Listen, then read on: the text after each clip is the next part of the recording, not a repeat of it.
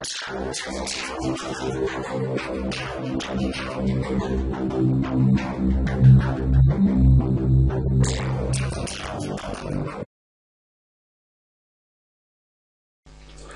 everyone, this is Fikayo of fikitout.com, and in this tutorial I'm going to be showing you simple hide and show effect with jQuery.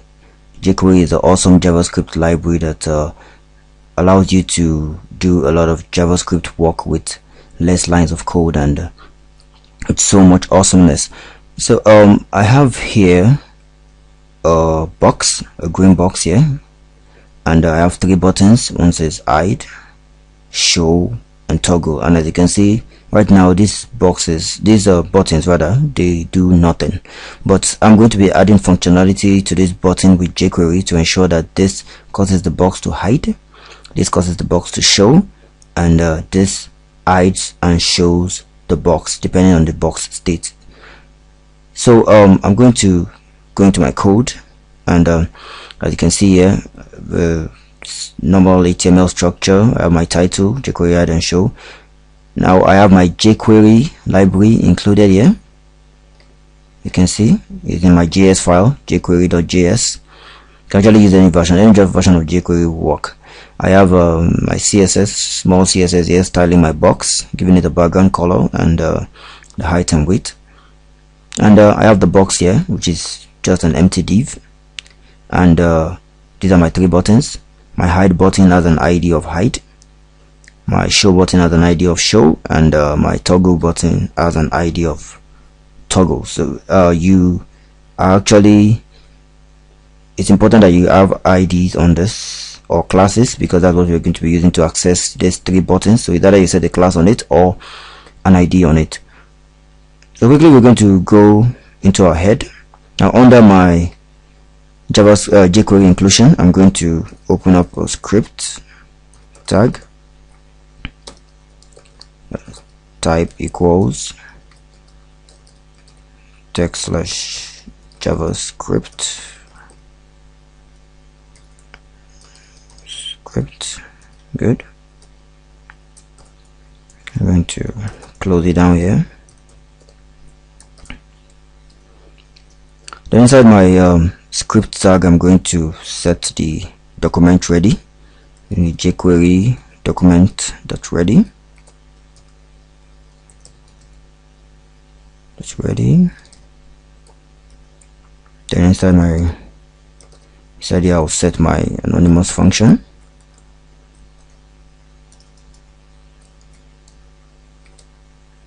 Close down and just add a comment here so that I can know, keep track of the document flow. So it's document.ready ends here.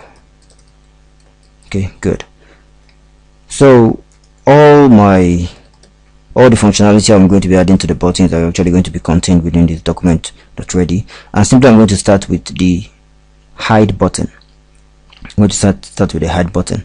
I select the hide button with the jQuery selector, and since that has an ID of height, we're going to use the CSS selector, which is what jQuery works with. It says selector to select the ID. Then I want it to hide the button. I want the box to be hidden when this button is clicked. So I will set a click event on this, and in my click event I'll set an anonymous function.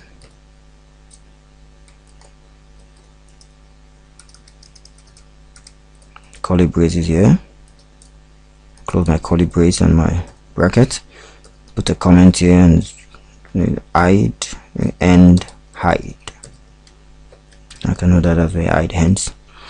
Now inside my hide, I'm simply going to grab the box, jQuery selector, select the box, that's an ID of box, and I'm going to call a jQuery specialized function on it called hide.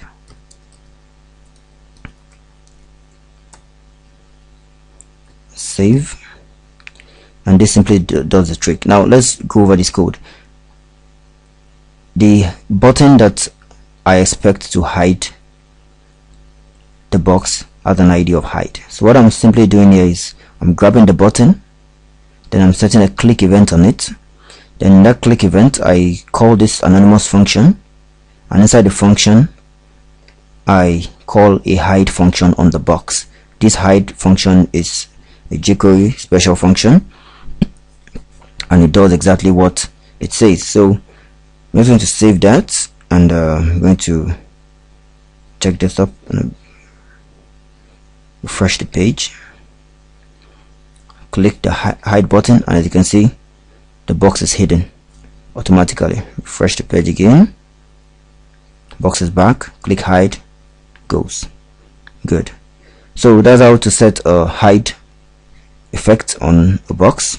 You can use it for pop-ups, login forms, and all that. Just hide them when they are not when they're not needed. Just hide several things on your page when they're not needed.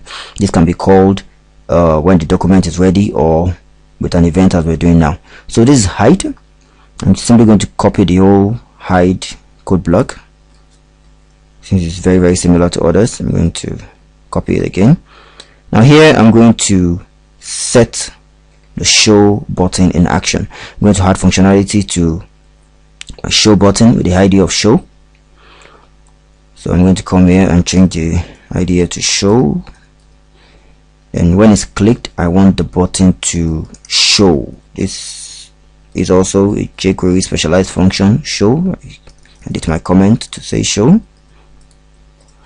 So up here I have hide, and below it I have show. Save the page, go back to my browser, refresh, thing goes back to the default. When I click hide, the box is hidden. When I click show, the box comes back. Isn't that awesome? Hide, show. Good. Now we're going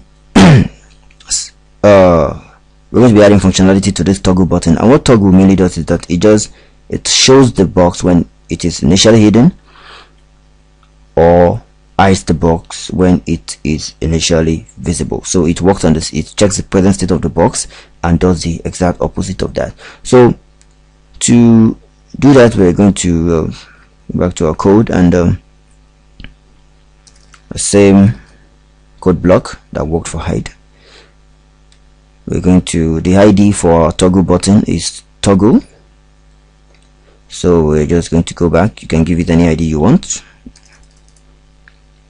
Say toggle, select toggle with CSS Selector, click anonymous function. Then I'll be calling a jQuery specialized function of toggle on the box. Set this to toggle, so I'll know that's where toggle ends. Good. So as you can see, I have here my code block for hide, show, and toggle. But we'll not send the effect of toggle here, so we'll simply save the page and check our browser again, refresh the page, and you see as we click toggle, the box now is presently visible. When we click toggle, it hides. Let me get it out. Click it again, shows, hide, show, hide, show. This is actually very useful for content you want the users to just pop open. Probably a login form. You might put you could just write login on this, and when they click it, the login form shows up, and if they don't have any business with it, they just simply click it again and the login form hides itself. You can use it in so many applications. So you have here the hide, show, and toggle. Everything working smoothly, courtesy jQuery. Now one cool thing you can also do with this effect is that you can actually control the rate at which the effect takes place. For example, once we click hide, it just automatically hides and show everything, just blink of an eye. Even toggle works the same way. What we're going to be doing now is to put set a speed on each of these effects. Now the hide, show, and toggle function can actually take arguments in time arguments in them, and this time argument simply sets the duration with which the effect takes place. So in my hide, I'm going to set time of 1000 milliseconds. You actually entered values in milliseconds, so 1000 milliseconds is 1 second. So I want it to hide in 1 second. Then show 1 second. Toggle, let me just say 1 second. You can use, let me set 500 for toggle, so just half a second. So now I have speed set on each of these functions. This one hides in a second, this shows in a second, and this toggles in half a second rather. So I'll go back to the browser, refresh the page, and as you see, when I click hide, you see the effect creates some sort of fading. It kind of fades in. When I click show also fades out, and when I click toggle, it's quite faster, but as you can see, it still fades. It's not like before when everything just appears and disappears. Yeah, so you can actually set speeds on these effects and control the duration with which they take place. Show and hide effects are a very awesome jQuery function. You can you can set a CSS style of display none on a particular element. If you want it to be hidden by default, then make JavaScript show the box by following this code, show the box, or you can just set a toggle on it. You can put this to a whole lot of awesome use. So I hope you guys enjoyed this tutorial, and I hope you're going to do a lot of fun things with this. Keep visiting Fake It Out, keep subscribe to our channel, and follow up our DVDs, our jQuery DVD, our JavaScript DVD, and there's a whole lot more you can learn. So wish you guys all the best.